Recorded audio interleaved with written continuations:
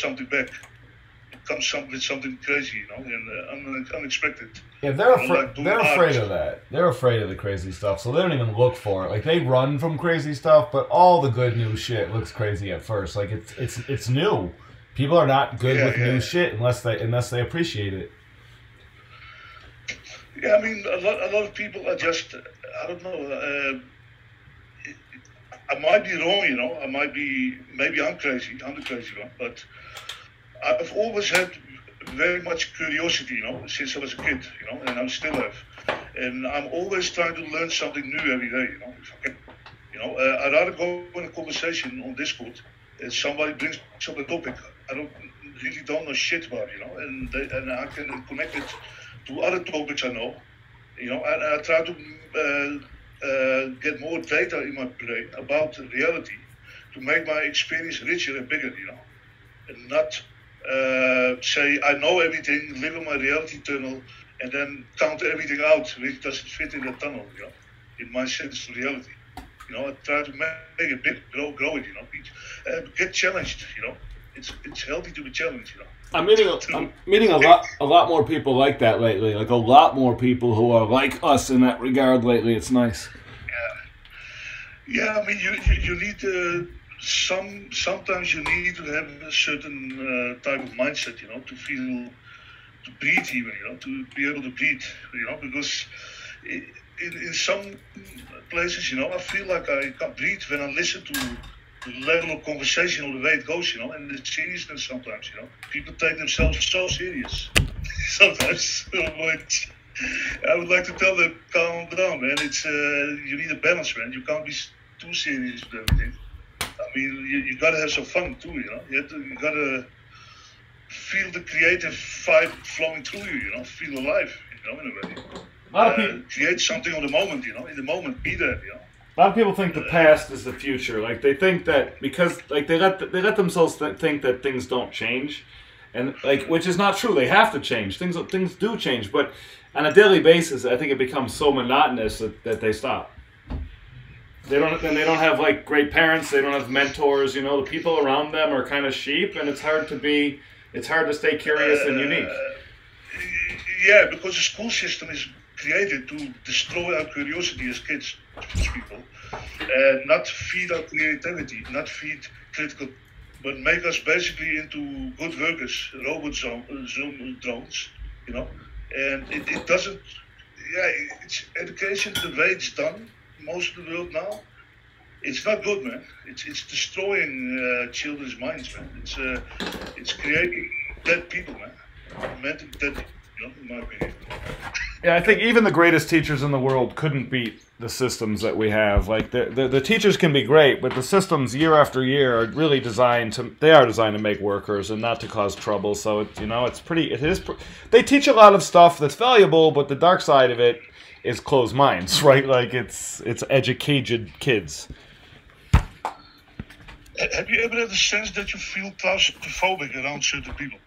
That you Uh, all sense their close-mindedness, I mean, you know, not so much claustrophobic as like I don't know. I feel something that's negative though. It's not claustrophobic though. It's something different. Definitely a degree of yeah, uncomfort though. yeah, it's like yeah,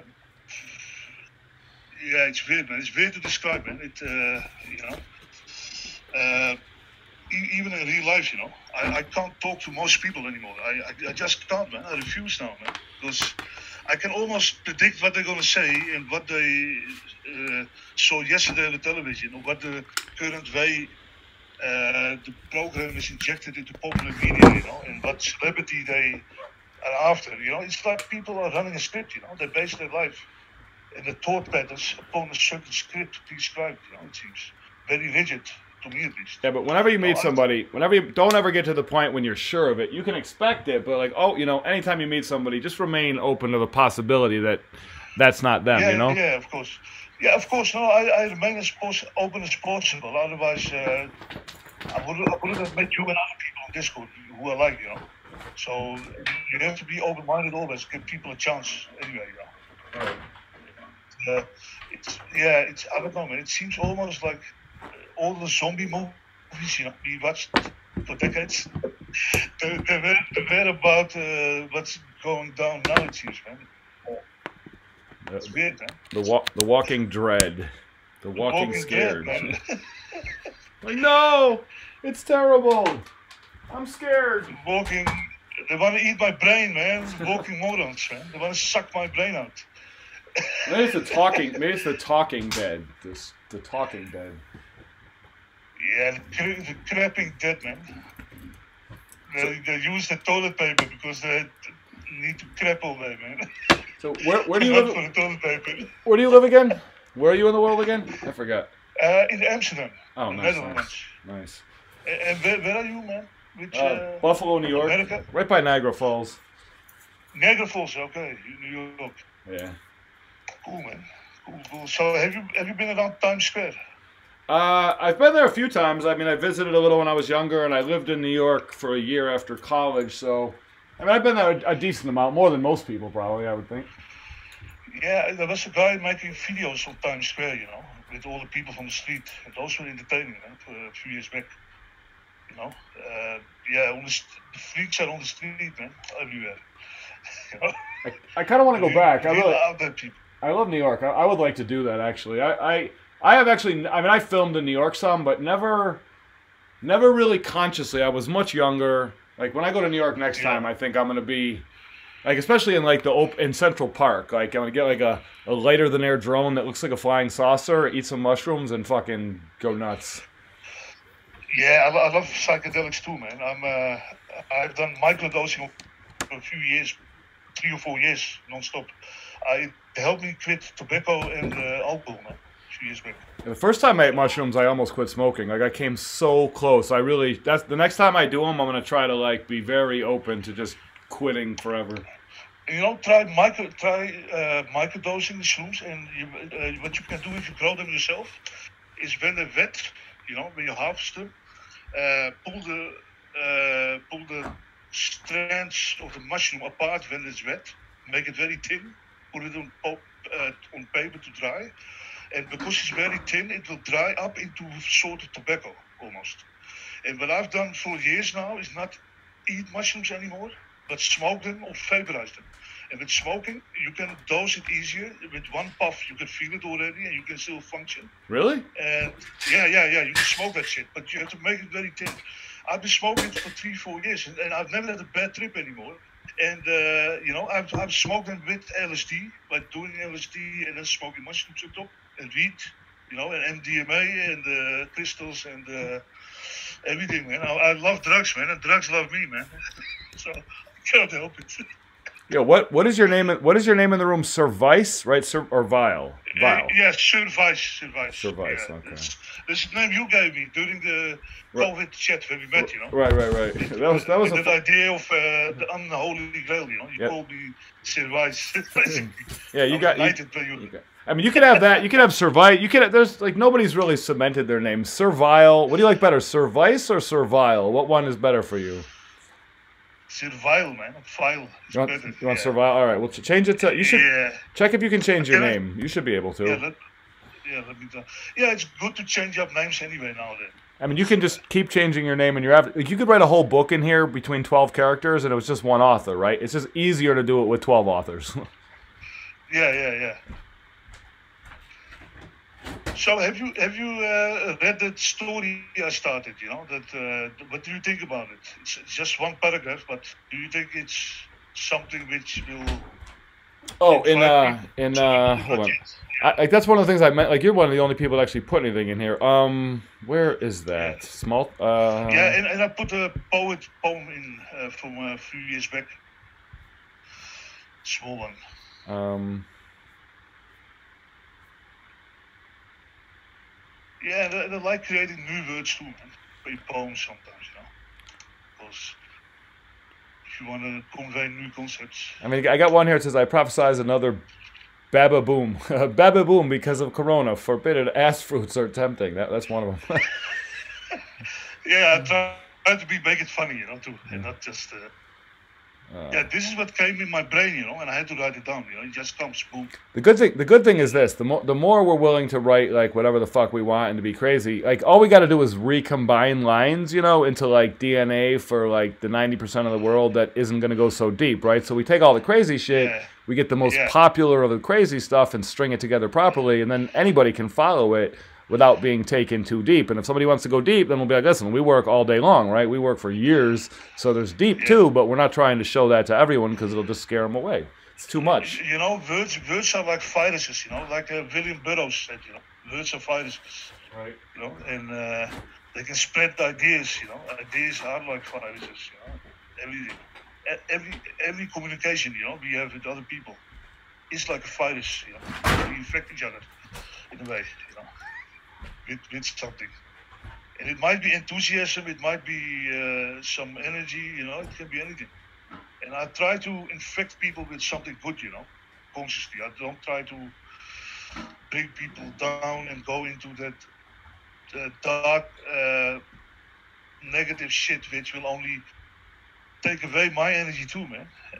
It's like a never-ending black hole, man. If you go but there, if people get low enough though, then they can suck something off, and it actually it'll pull you down. But they're so low that it brings them up. Like they're so low that stealing from someone else doesn't even hurt them. It makes them feel better because they've just given the fuck up. You got to be careful with that shit. People can drag you down if you let them. Yeah, I'm very aware of that. I always check my energy level, when I'm even online or with people now, more and more. And if I feel like my energy is being depleted, I know to stay the hell away from certain, that's what I do. I was talking to a Polish guy 2 nights ago. He's really smart, but he's always talking through a translator. So I really like talking to him because I end up talking to a robot voice, but that was very tiring. But it wasn't because of anything negative. It was just the fact that he's very serious, very smart, and talking through a robot. So I was loving it, but I also realized that like my brain got tired really fast. And like he's like 17-year-old kid, doesn't have a ton of friends, but he's very smart and interesting. So I feel bad. It's like I can't give him quite enough time because it's just so much. But it's all good shit. It's just hard stuff, Sometimes it's just hard. It's good, but it's still fucking hard. Yeah.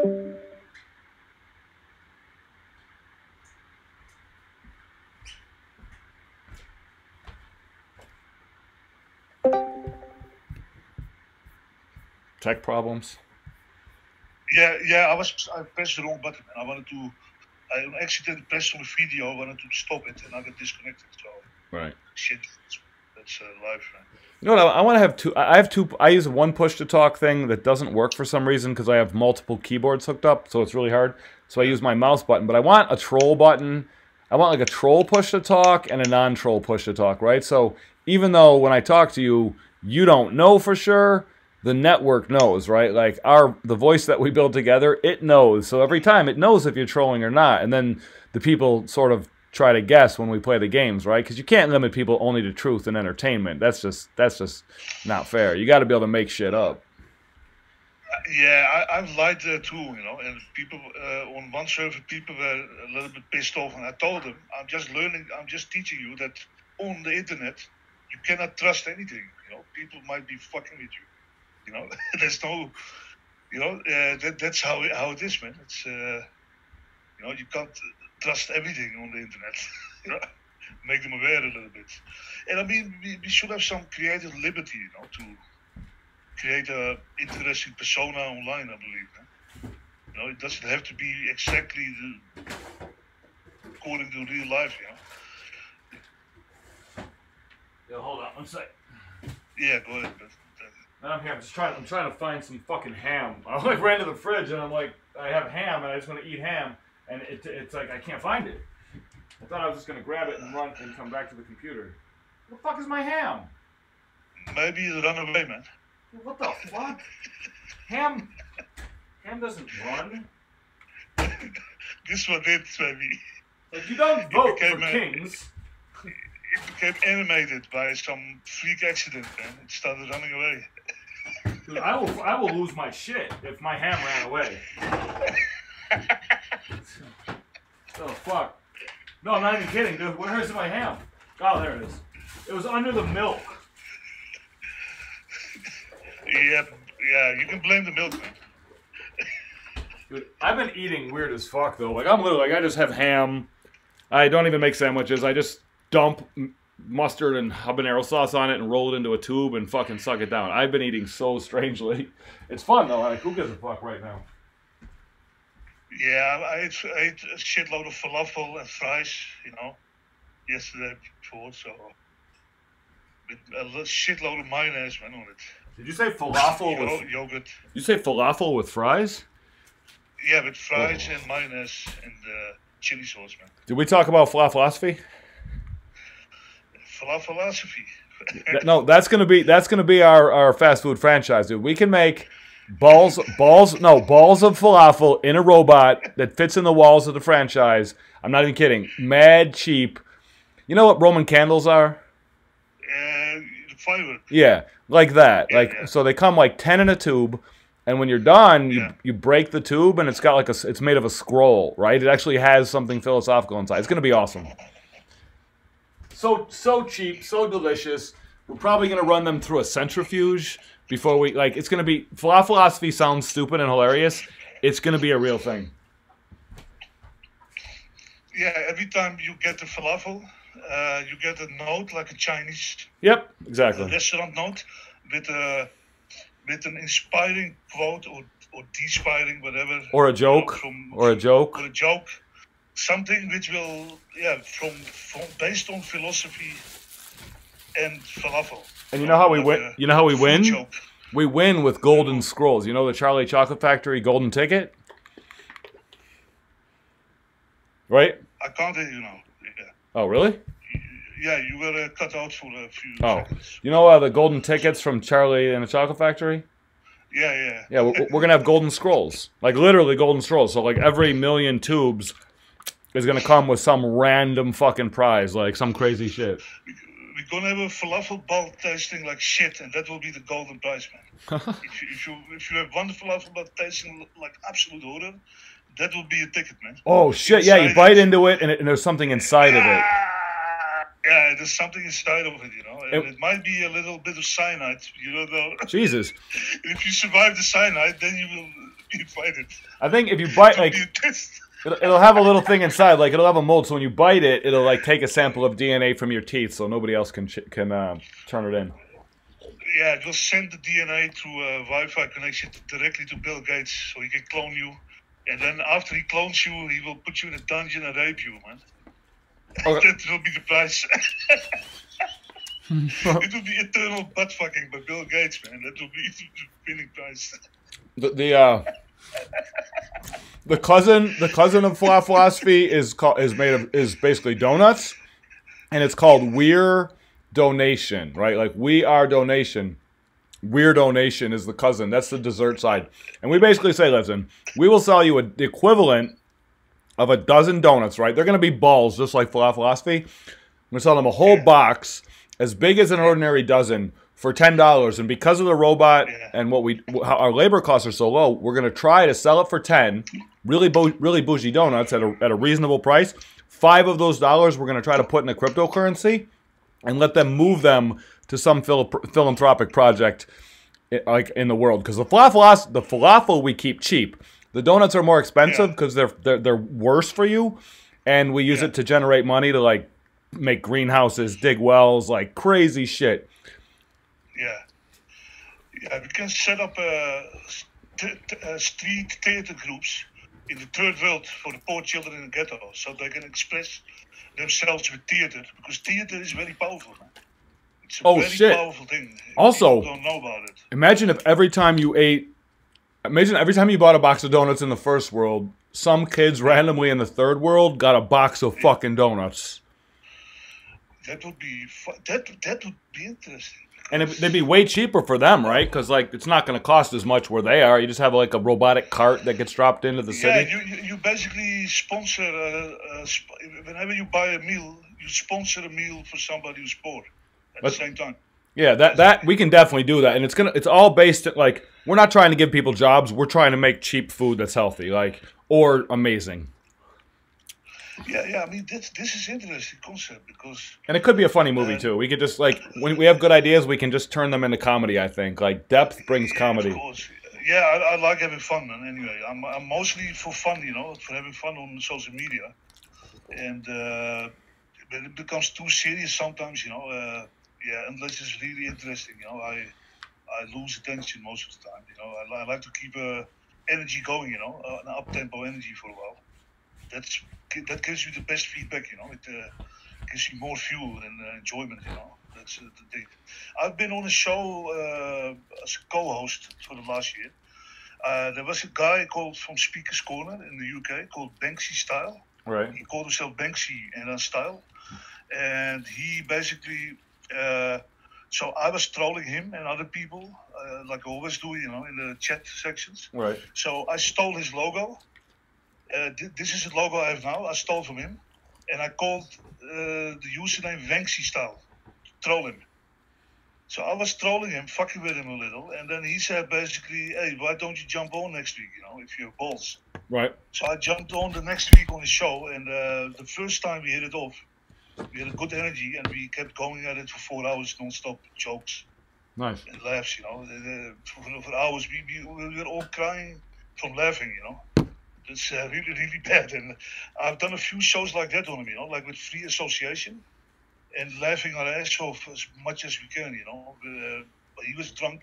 He's always drunk on the show, So Right. drunk trolling. And I was under the influence, of course. And that is, yeah, I mean, if you had like a show or a talk in which you are supposed to not be too serious, and the main goal is to keep the comedy level, the high energy going as much as you can, as long as you can. To see how much you can laugh without dying, to see how many hours you can keep it up with freestyle improvisation. That's something which I would like to participate in. That like the 12 people at any given moment who are like the most say energetic and have the highest score, like I think they would be the ones at the round table, right? Like the best 12 people with the best, like the most laughs per minute, whatever it is, whatever metrics the computer, like we decide the computer should use. Yeah, and creativity, improvisation, new stuff, novelty, not just same old shit. Well, we can build kind of like a mountain though, like a lot of people will play the comedy game. There's a lot of funny people who would come into a video game where the goal was to talk to people and make them laugh, right? Like there might be 1 million in 5 years. Like a lot of people love that shit, but then the best ones, just talk shit. Pretty much, yeah. I mean, sometimes I want to go on Discord. I want to go to a channel in which I know nobody will be too serious, and they won't derail the convo with too serious shit. And I just want to, like with entertainment, you don't watch serious television always. Sometimes you want to be entertained. And if you have a channel in which when you come there, it will be always just it. I would love something like that, with people who join. And I mean, like we did, the first time we met, Yeah, that was fun. In a way, That was a funny night. Yeah, that's what I like doing, just bounce off each other and then go on and go on, in a non-malicious way, I don't like to be malicious online. It's bad energy, I'm almost never angry because of the reason. Don't be female-licious either. What? Yeah. I mean, I like to have fun, man. If you can give me a good laugh, even if you troll me, I think it's fucking hilarious, man. It's fucking great. Do you know the dude? You know the wild dude named Draco? No. I haven't been much on Discord the last few months. I just came back, after the hiatus. Well, he's a little like you, except he's a dick. Like he's kind of like I think what you'd be like if you were a dickhead. Yeah. But I mean, he's kind of funny, anyways. He's a little over the top. He's like he fucks with women and shit. But as a character, I think he's probably worth having. He'll make an ass out of himself for sure. But so what? Like you can't have every night can't be perfect. Like we got to have flaws, People got to be able to laugh at us too. Exactly, man. You don't have to take yourself too serious either, man. It's not because that will create pressure. I want to be pressureless. I don't want to be feeling like I'm. I want to be in a relaxed way, on it, doing it. No pressure at all, man. Yeah, I mean, on one hand, the world is burning and there's a ton of injustice, but if you try to take it on head on and like, you have no chance. Like, you have no chance. If you take it too seriously, it'll Yeah, destroy you. yeah. If you take everything serious all day, all the shit, you won't have a life or mind left, man. You will be dead meat, man. You'll be a living dead zombie, man. So maybe it's an outlet for me, the way to talk shit online or have fun, Maybe it's a way I cope with the harsh reality, Like they say, ignorance is bliss, reality is shit, And I've written a poem about that too some years ago. So, I mean, I can imagine you saying a lot of fucked up shit, but I've never heard you like sound like you hate somebody or like you're doing it to take somebody else down. Some people try to take other people down for real, and I hate that. No, because I will take myself down too by doing it. Right. You know what I mean? Yeah. That's how I look at it. Because it will affect me too, In a way. Why would I want to bring myself down, I don't see the point at all. It's useless, Yeah, I like to listen to Osho a lot, Sri Rajneesh Bhagwan, I'm not a cult member, but he's pretty funny, and yeah. Who? Osho, from the Bhagwan, Sri Rajneesh. I can post a video. Right. He's fucking hilarious. He was a sort of guru, but he was fucking funny, man. And he basically says, yeah, this life, you don't need to have a meaning. Just play and be alive, man. Enjoy it, You don't need no religion or other structure or people telling you, live this way or that way or this way, all the bullshit, So I will post one funny talk about in the chat, and he's fucking hilarious, man. In every talk of him. Yeah, I don't know this guy. This could be fun. Yeah, he mixes fun with good spiritual lessons, man. In a way, like nobody else haven't. I mean, I hope that anyone in the world who's like that, like if we do the right shit, like all the really good ones and the funny ones end up getting together somewhere, right? Like in the future, like lots of them gather in virtual spaces and get fucking nuts. Like that's what I like. All the funny people, all the people who are smart and irreverent and don't take everything seriously, but are also decent people, right? I just like good people too. Like I love to laugh. I just, like we said, you don't want to take yourself down. I don't want to laugh at other people's expense. I want to like elevate myself properly too. Hold on, I'll be right back. Yeah.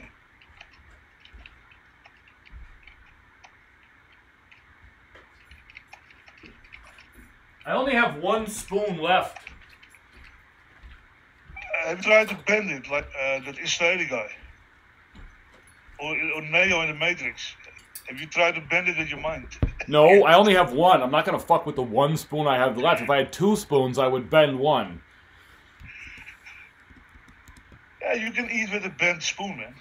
No problem, man. Imagine, people coming to your house and you have bent all the spoons and knives and forks. Everything which is straight is crooked in your house, The broomstick. There are no straight things anymore in your house. I mean, you could do almost any weird thing, right? As long as if you had new people over every day, it would you could do the same thing, and people, as long as what I'm saying, you could entertain an unlimited number of people like 4 at a time. I kind of want to turn my apartment into like a place and just have people over like every night for dinner.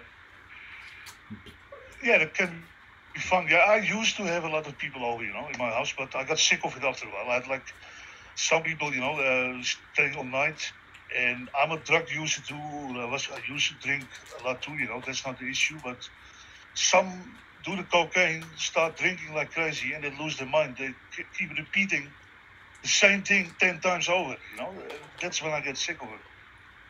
Then I think, get the fuck out of my house, man. Leave me alone.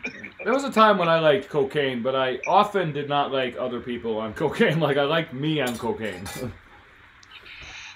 Hey, there's nothing wrong with fucking cocaine or any drug if you can handle it and you're aligned with yourself. You're not losing yourself too much. gives a fuck, man. I couldn't sleep when I took it at all, and I would always like before I fell asleep, I'd feel like I wanted to die. It was great when I was on it, but coming down from it was horrible for me. Yeah. The first time I did it ever, very late in life, kept, I remember snorting it, and posted that cocaine haze, we talking like hyper speed, but nonsense with everyone. And the next day I had bleeding nose and shit, man. So I took too much bad shit. So nowadays I like acid more, I like acid and psychedelics. That's my main thing. I haven't seen DMT yet, but I might smoke some chunk, that sort of stuff.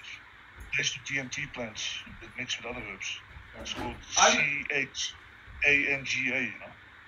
I've never done acid, but my cousin was just talking to me about trying it, microdosing acid. We were talking about it yesterday. Yeah, microdosing is pretty good, man. The trip lasts all day. And if you do only a little bit, it won't fuck you up too much. But a few weeks back, I did a bigger dose, almost a full tab. And I'm very sensitive after all those years, it seems. And I was tripping for 2 days, man. Normally it lasts 12 hours. Every time I smoked a little bit of weed, the trip came back. And for 48 hours I was tripping, man. It was almost close, How do you describe the difference between like acid and mushrooms? Because I love mushrooms. I've never done acid though. Like, yeah, mushrooms I'm more careful with. Mushrooms I don't fuck with, man. Mushrooms can be scary, man. I mean, it's like another entity almost, if you do high doses, It's like you're overwhelmed, almost. It's ego destroying, but that's it. If you don't overdo it much, it gives you a very clear analytic headspace, in which you can analyze easier shit in your life. Like on mushrooms, but in a clearer way. It's like more disconnected from yourself, like more depersonalization, at least for me, And I like ketamine too because of these, Never tried ketamine either. And it puts you, with ketamine, the first time I did it last year, it was fucking magnificent, man. I started doing a little bit more, and then suddenly I felt it. I was outdoor. I tried to walk home, and while I was walking with a bike, I couldn't ride my bicycle anymore. It felt like I was standing next to me, outside my body, and watching my body and do all kinds of things for a few days. And it felt like I could see my scripts I was running normally, like on an automatic pilot. And I could see and tell myself, hey, why the hell are you running this script? You can do this in a better way. So for me, it was a very beneficial mind-exploring tool, ketamine. It was very, very good for me at least. My cousin was mentioning something similar, but he was still talking about acid, I think. Some kind of objective reality thing where you can kind of like get behind yourself a little bit above and see what you're doing. Yeah, with acid you can do it a little bit more clearer, and it's all, it's great for having new ideas too, like with weed. But with ketamine, it totally knocks yourself out yourself, basically. It feels like you're not completely in your ego, in the center of your experience in your body anymore. Like you're looking at it from outside in a weird way. And acid doesn't do that, mushrooms don't do it either. And that's something specific which is to ketamine. And it's a great antidepressant too, by the way. Yeah, I've heard that. I'm kind of amazed by like how effective mushrooms seem to be at antidepressant. Like, they say even for people who are dying, like it gives them perspective and they fucking deal with it, which is kind of crazy, all right? Like that they can handle that. Yeah, but the thing is, unless you have experience with these kind of things, before I started using these kind of things, even weed, I started very late when I started using weed. It expanded my mind, man, in a meaningful way. It felt like I had headspace, like I got away from certain scripts or patterns I recorded all my life when I was running. Thought patterns can become scripts, which people think. And what I've been doing consciously, or try to the last few years, is to see my scripts and try to break them when I want to, so I feel like I have more free will over myself. Yeah, I mean, I say that the that's something they say in like the box. Think out of the box. Yeah. Basically that, because for efficiency, our brain records everything we do. Like when you're bicycling, you will never forget it or drive a car. It will go automatic. Right. And you can get lost in that. You can get lost in that type of headspace because it's easy. You don't have to think, and eventually you can become like a zombie. Just with no new thought or original things coming in or even starting. And with mushrooms you get neuroplasticity. You get it even regenerates certain brain cells which deal with patterns and addictions. It can help regrow your brain, man, mushrooms. So that's fucking beneficial. Medicine, man. They're like, I use them also. I work out a lot. Weightlifting, I've done for a long time, for decades. And I started using mushrooms as a pre-workout for the weightlifting session.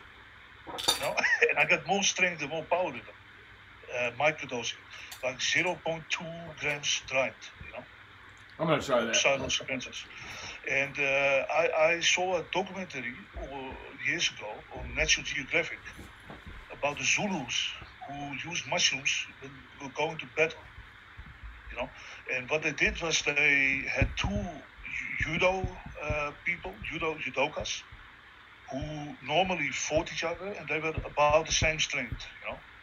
And they gave one guy the mushrooms and one guy no mushrooms. The one guy who got the mushrooms, he became more sensitive, more alert, more aggression, and he totally destroyed the other guy, which he normally couldn't do.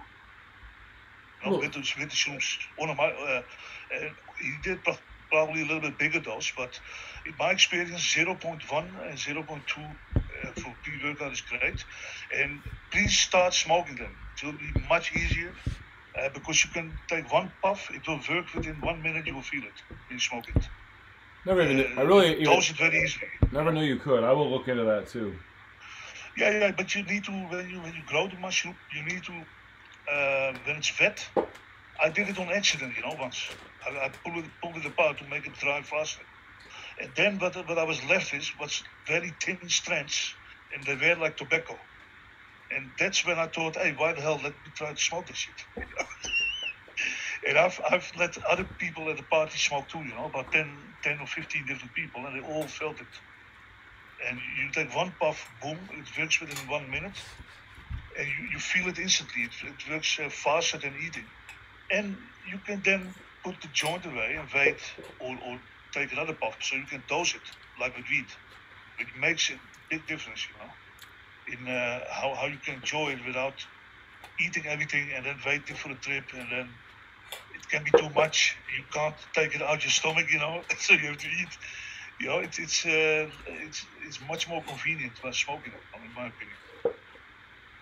And I mix it with hashish, or tobacco even, and also other psychedelic herbs like Pectanum hermala,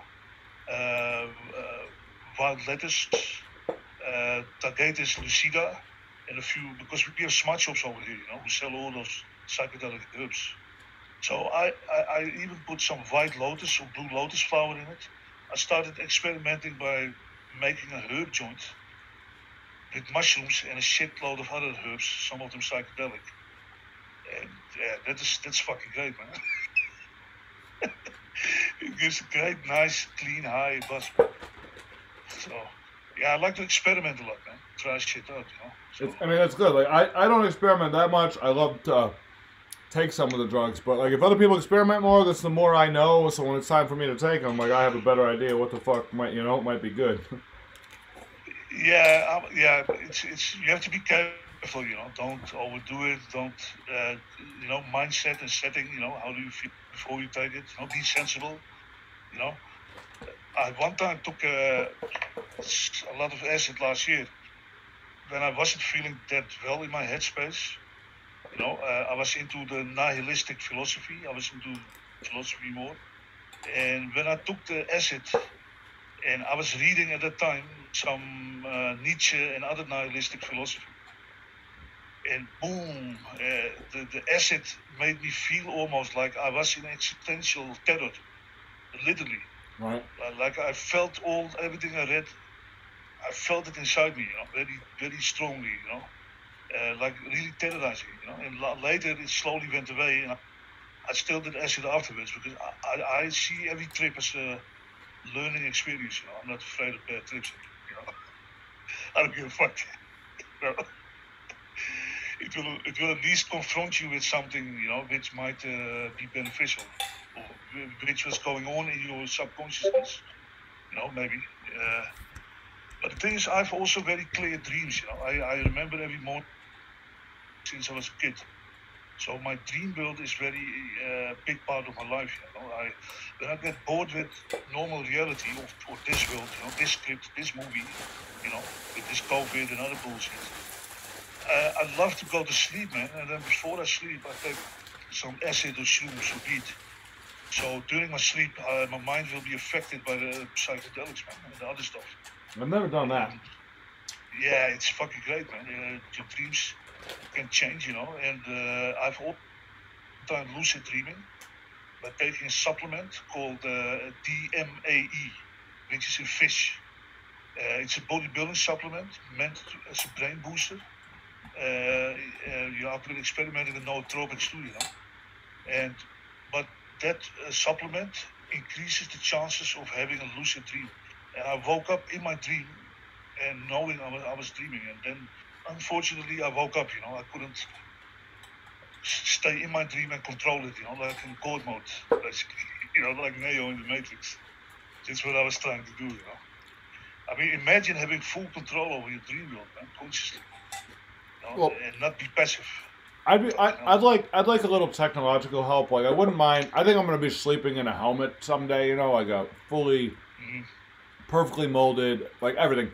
And I feel like I'm gonna keep track of my sleep cycles, and really give myself stimuli. Like really push myself at those times when I know I love to connect between the deeper dream world, because it happens for me. I mean, I usually forget my dreams by the time I'm fully awake, but I know there's a time when if you get the right trigger, like in Inception, you can come part way out. Like you can come out and then still step back in. I think, but that's involves micro waking. Yeah. It's I've been experimenting with sleep deprivation too, for a while, and it's based on an English guy who stayed awake for 11 days without any stimulants. He was in a coffee bar, and he got cognitive tests done on him, and he has been experimenting with sleep deprivation for years because he's sort of a shaman, and many shamanic traditions have used it too in the past. And during the time when he was being checked in the UK in a bar, in a pub, where he did the experiment with people, he suddenly became how do you call it? Normally one hand is stronger than the other, right or left. Ambidextrous. He became ambidextrous, and he was tested on it, and he became cognitively even better after staying awake for days. And I felt the same thing happening with me, sometimes. I'm awake for 24 hours now almost. And my mind only becomes clearer and calmer and better, And when I fall asleep finally, and I wake up, I always feel like I'm in some fog, like everything has turned to shit, in my body. Right. Yeah, I stayed up a few times recently. One of them, I stayed up all night talking to this woman, and literally when I was outside the next day before I went, I literally felt like I was on mushrooms. It was sick. Just from one night, just from skipping one night and using my brain, when I stopped, I was tired. It's almost like it's like a positive chemotherapy. Like you tire out parts of your brain that can't stay awake, and then you have access to other parts that Exactly. That guy has a theory. I will post it too. I've been looking into it for years now. He has a theory that everybody's left brain is a defect, and the ego part. And most people are stuck in the left brain. And he based it on research with people who had brain damage, like stroke.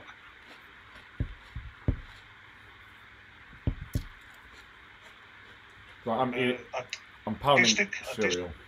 yeah. And the people whose right brain got defect, they became very like a zombie almost, like a real strong autist, Right. And he basically has a theory that somehow in the development of humanity, we lost the Garden of Eden, when we were in the forest eating fruit all day, because fruit is an MAO inhibitor, which will help cross more DMT from your gut to the brain, if you take enough fruit all the time. And it is the most complex molecules structure in nature we can eat. That's in fruit, ripe fruit, and nothing else. And he basically says that our brain in the past, long time ago, developed this fast because we had the fruit in the tropical forest. And when the tropical forest got hit by some natural disaster, we were forced out, our foreparents. And then we started using mushrooms and shamanic rituals, like pain rituals and other crazy shit, to re-trigger our right brain and to get some back from the past when we had a more deeper understanding of reality, because our brain was working better, it was more fully capable. And so we're all zombies basically, walking around, most of us.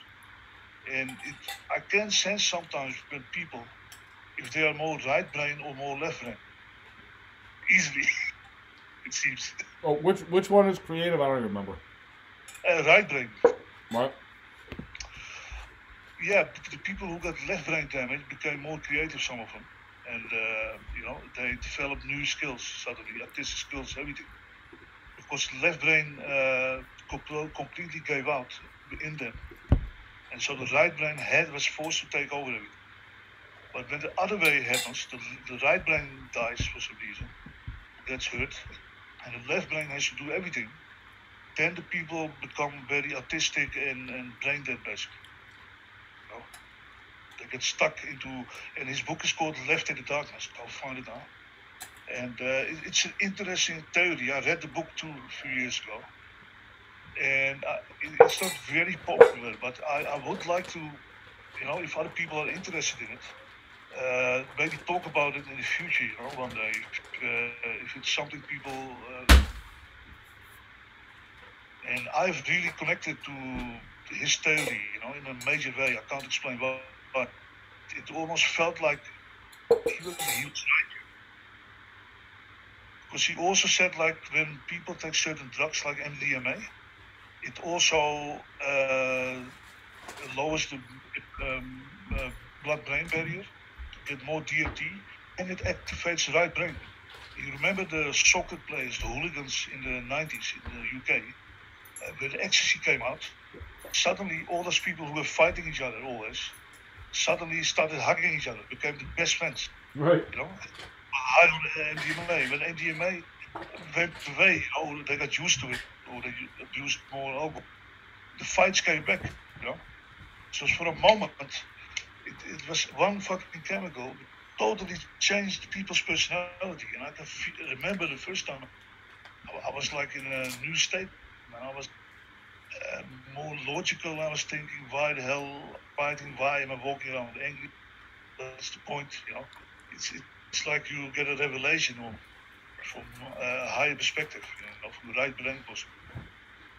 So what try to what about get in the right brain as much as you can. What about alcohol? Why you drink, right? I stopped drinking for years, but with this COVID shit, a few times I was drinking. During our meeting, the first time I was drunk. Oh, really? Oh, okay. Yeah, I was drunk. Yeah, did you hear it? Yeah, I thought you. That's why I thought, but I didn't know if it was because like, what's the point of what is the point of alcohol exactly? Like, it's like they make it legal, so obviously there's a point, right? Like it just makes us tolerate shit, basically. It makes you feel good, Alcohol is targets a few different receptors in the brain, like the GABA receptor, GABA, which also gets targeted by GHB. I like GHB more than GPL than I like alcohol, because GPL and GHB, it also is in your body and it's not toxic. And it puts you in a deep sleep, and when you wake up rested, and it increases growth hormone, bodybuilding drug years ago. And yeah, that gives you the same kind of buzz as with alcohol. You know? And it makes some people really horny, more than with alcohol even. You know, GHB. People will start fucking everything. Like horny bonobo monkeys, man. Bonobo's best. I like bonobos. Bonobos fuck their brains out, man. These are fucking happy. Alright, all day. Yeah, I didn't even know. Like when I was young, I didn't know about bonobos. I feel like I don't know, like nobody talked about them. And then at some point in my life, I started hearing about bonobos, and always been interested in them since. Yeah, I mean they basically resolve all conflicts with sex, sex and grooming. You know. I mean, and the chimps, they do it with fights. You know, they're more how do you call it, hierarchical. You know, or militaristic. It seems the chimps. You know. I kind of wish it was possible to know like what we were like before we had language. Like I don't know. Obviously, we probably evolved some since then, but like, what was it like to be as smart as we are, but have no fucking words, right? Like, just doing your shit, right? You're thinking, but you don't have the framework. So I would love to see. Might have created. Some people say like Julian James. I'll write it down. I'll post a link. You know, I'll post a link of everything I mentioned because I can move from topic to topic. You know, Yeah, we should all do that. Yeah, it's more fun, you know, than being stuck. And Julian James had a book called The Bicameral Mind, in which he says basically that we first created the ego when we started using language. So we had the reference point for I and you know. Right. And before that, we had probably not an ego in the way we feel it now. And probably we were all in a group consciousness, shared group consciousness with our tribe, and like animals are, you know, like chimps, you know, they're connected to the field, you know, like a morphogenetic field, Rupert Sheldrake or whatever. You know, and the ego came with language, because with language you lose telepathy, you know. If you had telepathy before, like the Tower of Babel, you know, the one oldest language, like minds connecting directly to each other, like birds, you know, fly around and all that shit. We lost it because we started making sounds with the mouth, you know, which could be interpreted in different ways. So you had to be in the in-group, part of the tribe, to know the code and the language. And then, you know, so it created division, I think, you know, in humans. That's a pretty interesting thought. Just me on mobile. Yeah, I'll post it by Julian James. You know, it's interesting. So maybe speaking was the fruit. Maybe we weren't supposed to talk. You know, we were just supposed to listen to God and eat that. Like maybe the fruit was language. Like once we started talking over, because we were going to figure shit out. Yeah, I think the oldest language must have been telepathy. You know, even now we have telepathy sometimes. You know, even on Discord sometimes I talk with a certain person. I have it many times. You know, Chris, and he starts talking. He starts to explain something difficult, and I just fill the words in for him. You know, he says, "Yeah, you help me with those words, because I told it in a different way than he was struggling with." And he said, "Hey, this makes sense, you know." And it's like even on Discord you can connect with people. There is no distance really, you know. Everything is field. Everything is at once everywhere, you know. I believe. If you can do it, you know. I mean, yeah. I mean, I can only have a good conversation with people when I connect with them, you know. Even on Discord. Otherwise, I can't. You know? I think it's just that the universe has something underlying it, and if you're not. It's not like you're connected, but you're like on any kind of tactical level. But if you're on the same level or wavelength, it's just the things pop to you from far away, and yeah, it's cool. Yeah, it's like you're opening up a channel, you know, invisible channel with somebody's brain, like in a network, you know. You're creating your internal brain network with all the neurons and synapses. It extends out into the world, and it connects with other networks, you know, basically. And my whole shit is kind of like that. I think the whole world is eventually brought together by a single child, and whatever. He's like he's just the truth, right? He just like realizes that just by just living in accordance with the universe, like everything eventually comes together, right? It just takes like one person to just actually be on the, like one kid to be on the highest level, and then that's like the key that the world needs. Just one fully truthful being. One high frequency energy fucker with the light the build. Yeah, they're called human antennas. They're called human antennas, right? We need a human antenna. I read recently that our DNA acts like a fractal antenna. It was published on NLIBM, the American government or the official site, with the reports, and they found that DNA acts like a fractal antenna. It reacts to electromagnetic waves, and sometimes I feel like people react to each other unconsciously when they're near each other or outside. It goes on a very deep level, very animalistic level, the communication, like sensing each other out, like is there a danger with this person or not, It all happens without words, As soon as you see somebody, or you go in a room suddenly, and, you can you haven't been there before listening, and you can almost sense what the energy is, what kind of thing was going on almost, It's the kind of thing though that you don't want to pay too much attention to it. Like I don't think we'll ever know what it is. I don't think we'll ever know why that it's is. A mystery, why it's like man. that. It's a mystery. It's a mystery. It's all we can do is think and try to speculate. And I like speculating, I like to connect it. I mean, we are it. We just gotta be it. Yeah, that's what Osho basically always said. You're alive. He says your past doesn't exist. Your future, you don't know what's going to come. All you have is now, man. Like you can feel alive or you can feel dead. That's your choice. Yeah, my one shit is fucking smoking. Like I'm smoking right now. The only thing, I blame it on the disturbance. Tobacco. I blame it on the disturbance in the force. I'm not fully. Mm-hmm. It bothered the things that are going on. They bother me. They add stress to me, and I feel like it. You're resolving stuff. We all. I feel like in the field, whatever happens, like in the Jedi Knight Star Wars field, the Force, you can sense it in the air, in the ether. I think the ether is real. And I think what happens with a lot of people of us is when we get into a conflict with anybody or anything, we need a resolvent.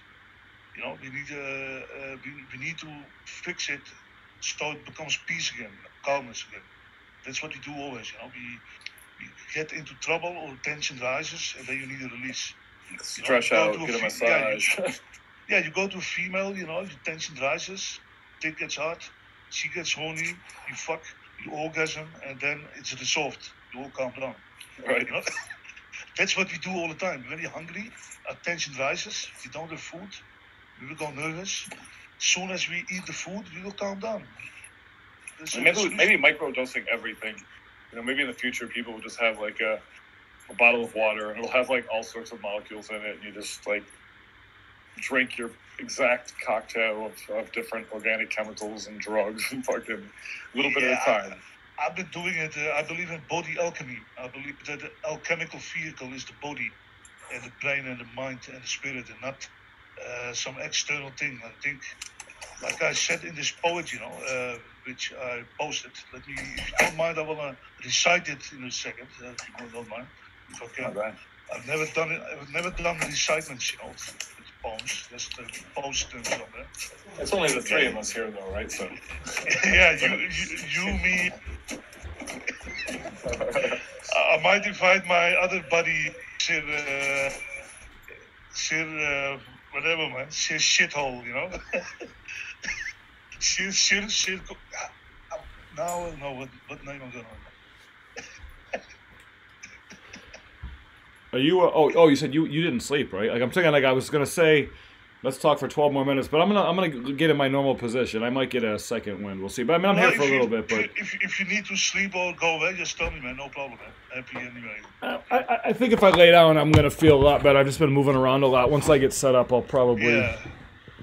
I mean, I don't give like I'll talk to people at night. I don't even give a shit. I'll talk to people. I don't give a fuck if they fall asleep while we're talking. I don't care. You know what I'm saying? Like, fuck it. You know what the good thing on Discord is? Normally in real life, I don't always meet people who click with me on the same frequency. You know, it's not always easy. You know, with most people, I'm too. How do you call it? I'm too hyped for them. You know, for most people in real life. You know, my friends used to say, "Hey, you keep talking about things and things," and they were happy just drinking and switching their mind off. You know, their choice. And at least on Discord, it's easier to connect with people who are interesting, or at least can hang, you know, with a level of chaos or insanity, you know. Yeah, I will try to recite it the best way I can, man. For the first time ever. Insanity in red. The date is some years ago buried in hazy memory clouds. This came to me one day, you know. It said like I was watching the news, you know, about shit going bad again, you know, like always. So then I wrote this, you know. To me, it's almost like a contagious disease. This violence and greed. When it starts to bleed all the world of peace, when one gets contaminated, afflicted, and addicted, the mind becomes restless, and violence, excitement, frenzies for more of the same sick energy. Only when the utter destruction has been committed and there's nothing left but death and rubbles, only then humans come to the senses and seek peace amongst each other. Like alchemical reactions in the psyche fractioned, burnt up to its core, no fuel anymore, then the lead becomes gold and the mind becomes soul. So I think this was about alchemy, you know, deep down a little bit. Oh, I like it. You know, how do people change, you know? How can people become enlightened or wiser, you know, or better people, you know? And to me, it sometimes seems that only, you know, for a lot of people, only when shit hits the fan bad, you know, I mean, even with the COVID now, some people will become better people because of this, because they will be more aware of other people's suffering, old people, and taking care, you know. So there's a good side to it too, you know. Yeah, the problem is like, yeah, there definitely is. There's also the side, some people are going to suffer so much that they fucking lose it. How do you mean move it? Lose it, like lose their shit. They're just going to suffer too much, and people are getting broken too. You know, it's basically. I'm not saying it's good because the economy destroying is unnecessary. You know, we should basically quarantine the weak and people at risk and let everybody else go. You know, that's the most logical thing. But yeah, some people will not hack this shit. They will not handle it, man. And there have been suicides already, and some people will start drinking much more, you know. And I've done too, you know. I went back to, I fell over the wagon a few times, you know, with this COVID shit. Right. And before that, I didn't drink for years, you know. I quit totally for years with the mushroom at daily doses, you know, in the morning. So it will. It's basically forcing people now to meditate, you know, to be alone, to introspect, you know, to think about things. And not everybody can do that or can handle that. Can be on themselves alone. Yet. Everybody can be alone. If they're not gonna be okay, sometimes I'm kind of happy like that they have Netflix. So like they're not gonna evolve. They're not gonna do anything at this point. So like maybe it's good that the people who aren't able to deal with it can just, if they're not gonna grow, they can just watch TV and not get too fucked up. Yeah. I mean, everybody has their own development. Let's say, I think, in their life path. And that's like Too Short said in that song, you know, get in where you fit in. Right. Just get in where you fit in and enjoy yourself. And don't go places, or don't try to force yourself to fit in where you don't fit in. You know, to your own detriment. You know, in a way. I have this expectation that like I'm 47. Most of my life, I've been the way I am, so I've dealt with a lot of rejection. Yeah, I'm 46 too, man. By the way, 45. Nice. I mean, it's good. Like we're not 55, right? We're not 65. We're not 75. We're not those old people. Yeah. We're not those old wankers. The glass. We're still semi-young. We're on the. Yeah, the glass is half. The glass is half full of shit. Yeah, I think you know, it's also a mental thing. You know, age. I've seen people who are 30 younger than me who almost act like they're dead. You know, almost like they have some sort of idea of what it is to be adult. You know, and they lose their child energy completely. You know, I don't understand it. You know, it's the child energy, the curiosity I had as a kid. You know, about things, which I still have. It keeps me going, man. Yeah, it can annoy the shit out of people who've given up. Like people who have given up on that and lost it, they can get super annoyed by people like us. Like it's not that they're bad people; they want to have it, but it's gone. You know, and it's upsetting to them, like deep down. They can rebuild it, but you have to you know you have to stop thinking in a way, you know, and just let flow come to you. You know, let be authentic or not. You know, it's not be stuck. You know, I written poems about it too. You know, because I've been stuck too on a psychological level before, and I felt like constricted. You know, and with me, I felt constricted because and what I then did as an extreme experiment was be alone, not be around my friends I was used to, or even my family for a while. Just be on my own. Did the poems, did the drawings. You know. Spend time in nature alone, thinking and writing shit down, because I feel like we become scripted, you know, in a way, by our surroundings, you know, like in the sitcom Friends, you know, you will see the same people every week. You come in the same way, and before you know it, you become a projection of you, which is created by them, you know, and you have a projection of them, how you want them to be forever, and you push it on them. So you become each other's prison ward and prisoner, you know, in a way. Right. Sometimes. I mean, so I've tried to constantly break away from it, you know. I mean, remember? You ever see Goldmember, the Austin Powers movie? Yeah, years ago with a fat bastard. Yeah, well, like when Dr. Evil just like, I mean, it's not he's in the cage and he realizes the cage is open, and he just pretends like he's locked in again immediately. I can't remember that scene specifically. He's just he's in a glass cage and he goes to the door and he opens it and then he's just like, oh fuck, like, and then he just goes right back in. Why did he go right back in? Because he didn't want, he was too scared to fucking leave. Like he didn't really want to get out at all. Yeah, because the cage is comfortable. We love comfort. Most humans don't like change, and the ones who do are maybe a little bit off or different, you know. I like to see myself more as a shaman, you know. Back in the olden days, if you were a little bit weird or different, you had certain, you know, things, qualities.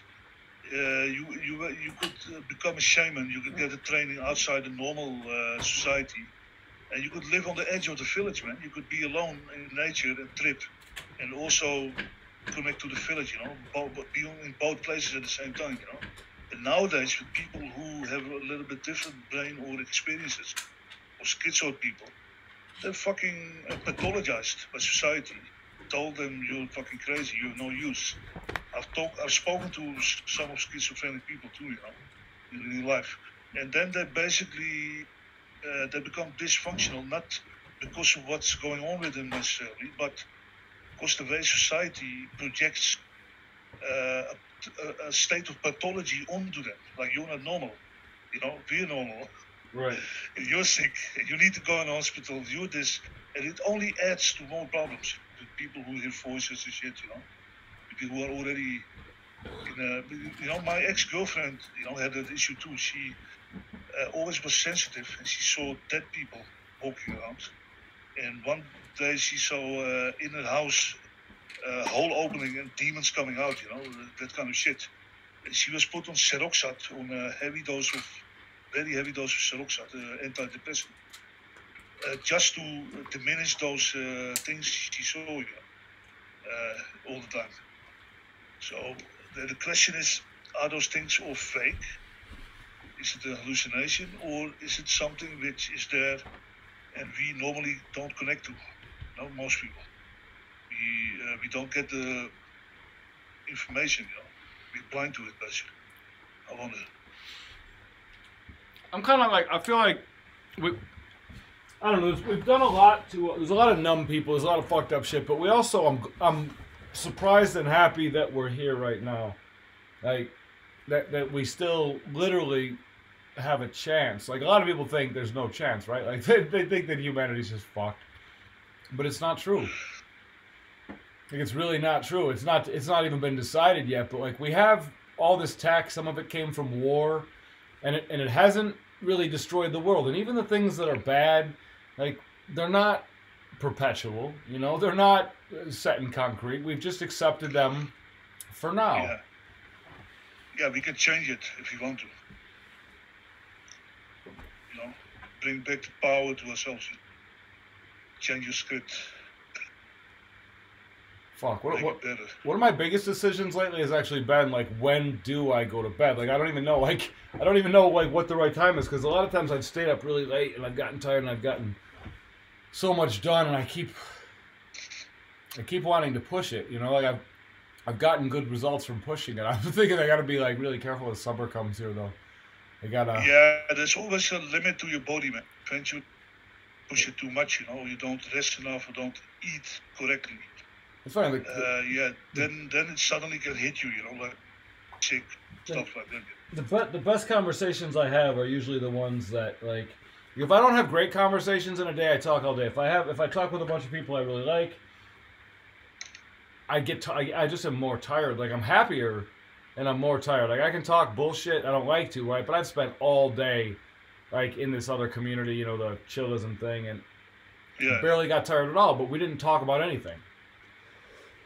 How do you mean you didn't talk about anything? It was just bullshit. There was nothing there that actually even made my brain work, so I didn't get tired. There was like no genuine thought. Yeah, I know what you mean. It was more entertainment, more like fun, less. And I guess you gotta understand they need that, and if you want to be in a community, you gotta understand that many of them need that, and even you need that, right? Like, I mean, I need it too sometimes. I agree, man. You can't be in one model. Yeah.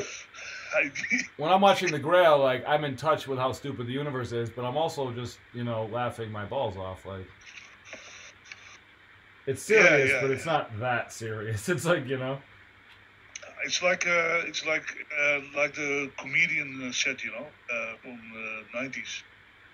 Enjoy your life, calm down. It's a ride, It's just a ride you step into, and then you come out and you die. You step out of the ride, I forgot his name.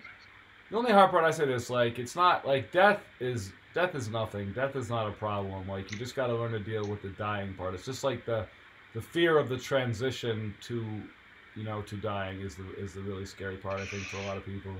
If you can lose the fear, you will be free, man, mentally. Before you die, you will be more free all the time, I think.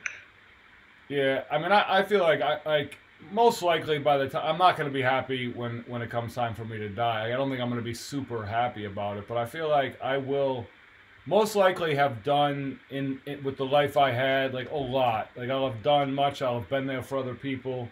Some difference will be made. A lot of people will have laughed, and it'll be like, you know what, like, this is what it is, like, you got to be grateful for what you had. Like, I'm glad, again, that we're not, like, we could be two 80-year-olds in a nursing home talking, right? Like, there are 80-year-olds out there somewhere now who are like 80-year-old versions of us, and they might have a remotely similar connection, but because of the generation and they're so old, like, they'll never maybe see any of it happen, and most of them are probably, I don't know, not entirely happy, to, like, at this point, to kind of die, and they look at the world and they see, like, Trump and all this weird shit, and I feel bad for some of the people who just kind of missed the times that we're in by a couple decades.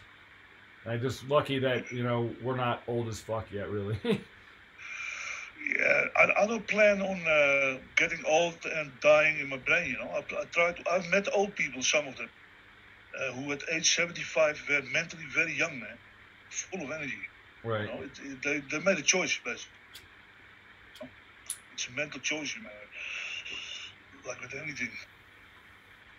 Yeah, my dad is 75, and he's not like, he was never super creative, but he's actually doing pretty well. Like, he gets stressed out by me, but he got stressed out by me when he was 40, right? Like, so he still doesn't get it, but he laughs, he gets the right jokes. Like, he's really almost entirely still there, which is good to see. My aunt is like 97, like, she's almost fine, you know? Like, mentally, she's almost the same as she was. It's pretty cool. Yeah, I'm planning on to keep microdosing mushrooms on me. So hopefully my brain stays in good shape. All right. Good health. That's my plan. And a lot of fruit and exercise and all that shit. Yeah, you have to have a certain way of doing things, you know, to stay as healthy as. Yeah, I mean. But I don't want to be crippled and mentally disabled before I die. That's hell.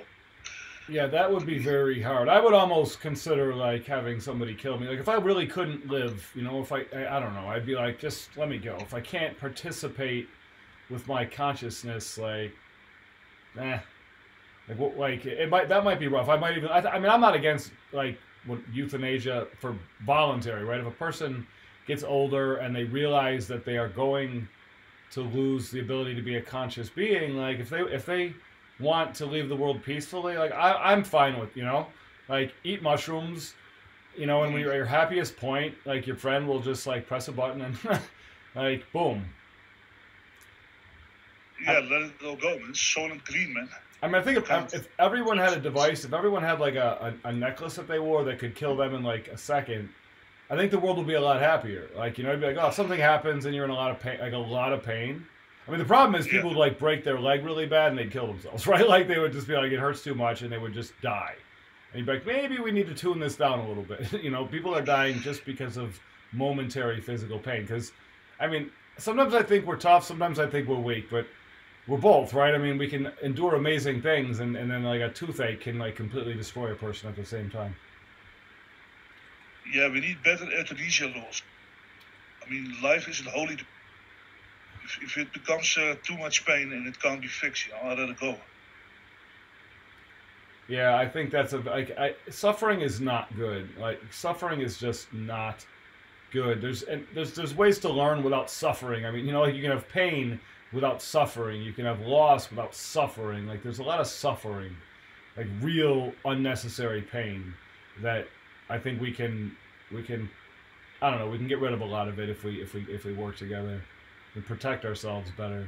Because, I mean, a lot of history is crazy, right? You look back, holy fuck, the number of people that died and the ways that they fucking died and the number of animals that got it's crazy, right? Like, all this shit that's fucking happened in the last billions of years.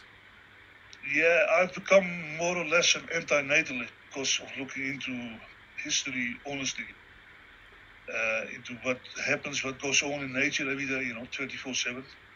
You know, I mean, nature doesn't have a hospital for the animals or morphine, you know, like we do. What is natalism? What is that? I keep hearing, like... Anti-natalism is basically the idea that it's better for humanity not to procreate and it could go extinct, basically. Jesus. It's pretty hardcore shit. Yeah, I don't... An anti-natalist means we should end ourselves. Yeah, end as a species. No, species, man. No. That's what it is. No, not me. I'm not an anti-natalist. There are good arguments for it and against it, but yeah. Yeah, but in the whole world right now, like, I said, maybe there are 70 million people in the world who lived a life such that they can really clearly conceive of the better worlds that are possible. Like, probably 99 cannot honestly conceive yet, like, of the beautiful possibilities that truly exist, right? Like, they absolutely exist. We are, like, if we use our intelligence correctly and we model governance and learn how to have respect for human rights and like, the craziest shit is possible. Like, we've done crazy shit like this, and only like 1 in 10,000 people is even really an innovator, you know? Yeah, like a few, man. Chosen few.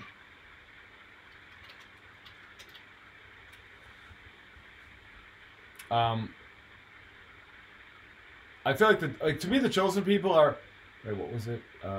See, now I'm here for a little while, but I'm definitely chosen to.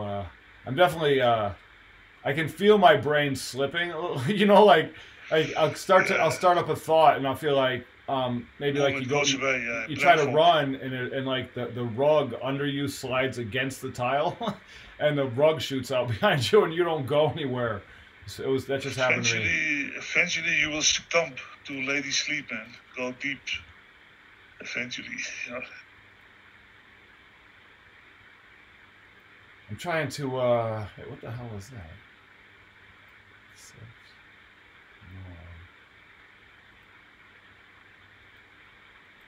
The weirdest thing, like I just looked in Chillism, right? Like as we were talking, and some guy says.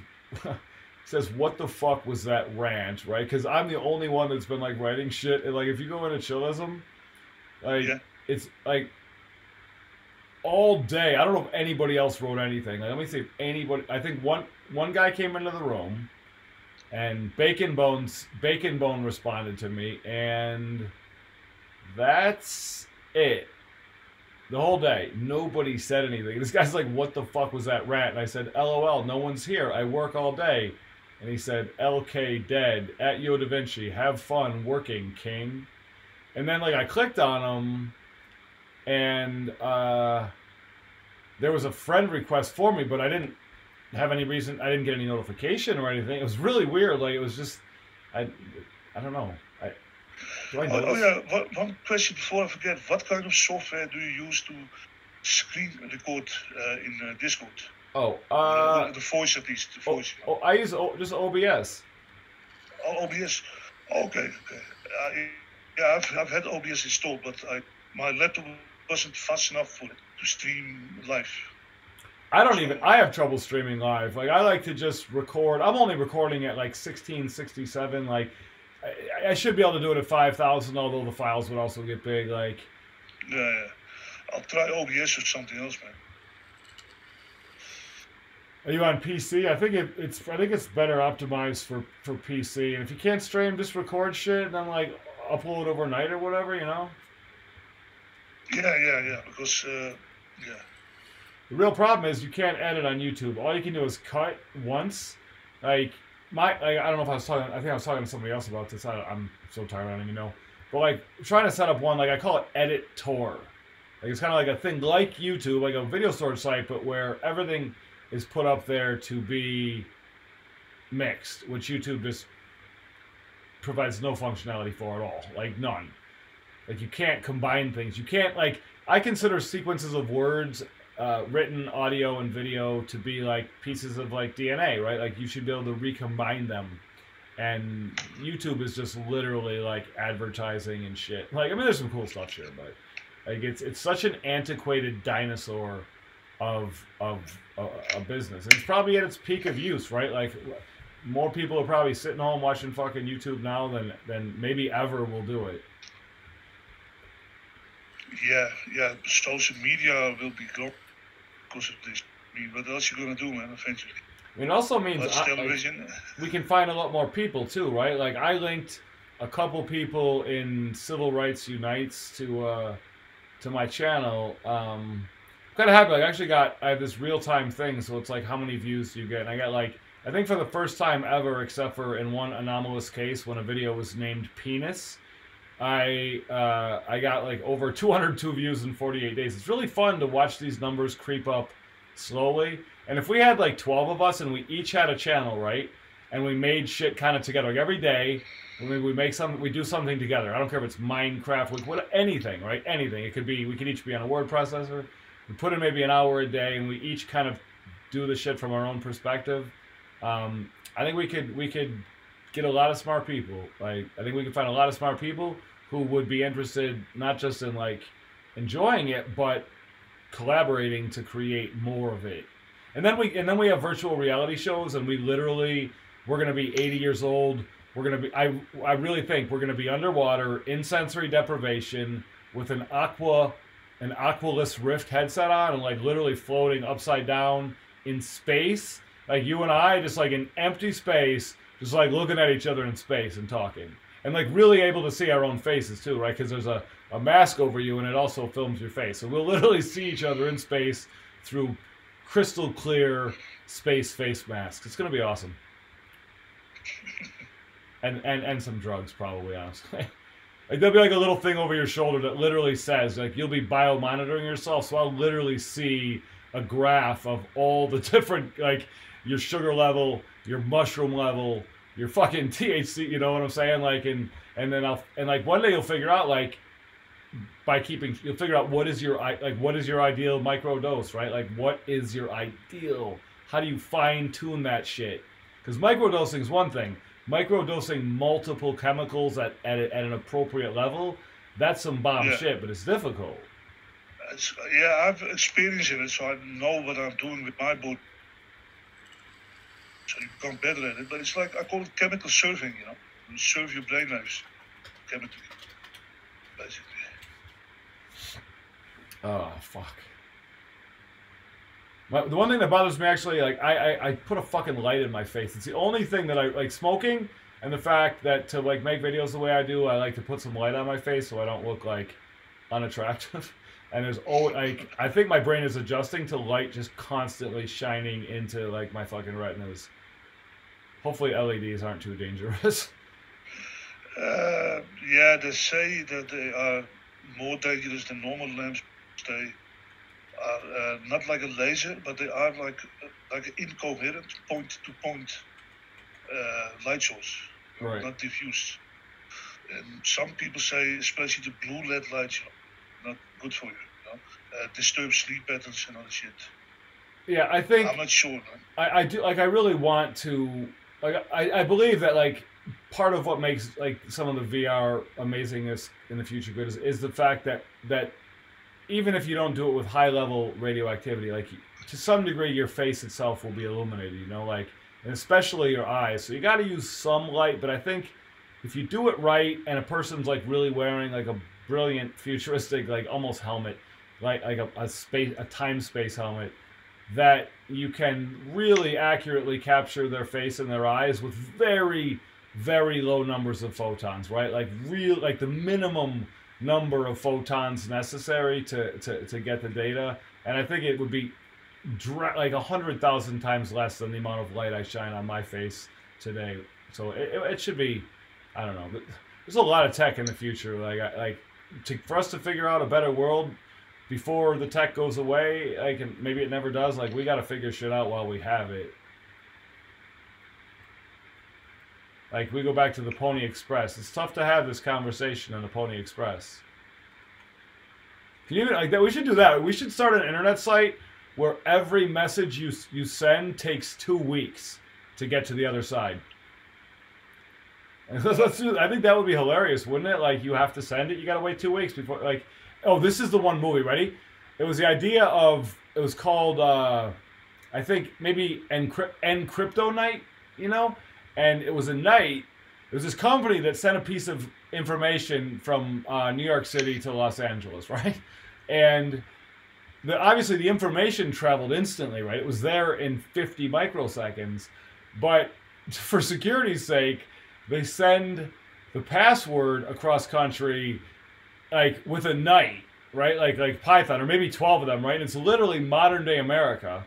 And you literally have 12 comedians dressed up like, I mean, in whatever, you know, the unholy grail would be, like whatever kind of modern armor, and they literally ride across country on horses, and that, I think, especially if we got some drones that people don't see, would just produce the most fucking hilarious shit. Like, literally just pretending to carry an encryption code across country, like, when we could have just carried the whole message, right? It doesn't even make sense why you'd be carrying it on foot, which is why I like it.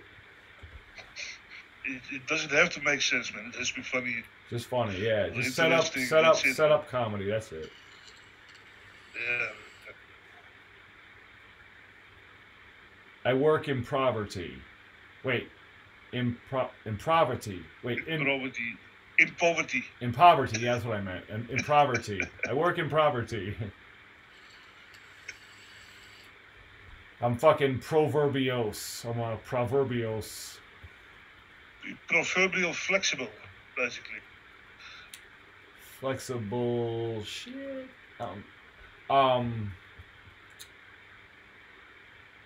You know, there's one word written on the walls of my house, and it says "Awaken Baker's Dozen." Baker's doesn't. Yeah, it's like 13 crazy motherfuckers. Like, and also, like, there's a lot of ideas that I think we're gonna be able to fit in. Like, one of them is just the idea that you have the 13 nights, right? And in some way, shape, or form, they all think that they're all trying to be like the guy, right? Like, maybe they all think they are the guy. You know, they all they all think they're Jesus, right? It's just a bunch of dudes, but like they all think or they're all trying, they're all fighting to be that the special character from like the Lego movie. Like so instead of having a head character, you don't know. Like the audience doesn't know who King Arthur is, right? Yeah, and it should be random, you know, and not a chronological storyline or what. It should be some random shit, you know, dropping in. Yeah, how do we get a good? I mean, there's so many gimmicks you could use. Like, trying to think what would be. I mean, there's so many different things to think about. There's so many ways to do every point in these ideas. I think there's always options, which is why I like to do it with a bunch of other people, and then you get to an option, and instead of me having to make a decision, I just say what I like. Like, everybody just says what they like, you know, and not like under the table, and then you just kind of look up at the whiteboard, and it says what we want, right? It doesn't say who wants what. It just be like, all right, like we got 9 out of 13 of us want this. Like, there's no perfect answer. Let's just say, you know, for now, that's the scene, right? Like, that's the interpretation of the idea that we're going to try to make. If it doesn't work, it's not funny enough, then we'll go to the second idea, right? But it's kind of like set it up, keep it a little democratic. I don't think we're going to be like making a movie with hundreds of people. I hope like if we can find a couple dozen people is probably as many as you need without being too many. Yeah, I'll be back in a second. Hold on.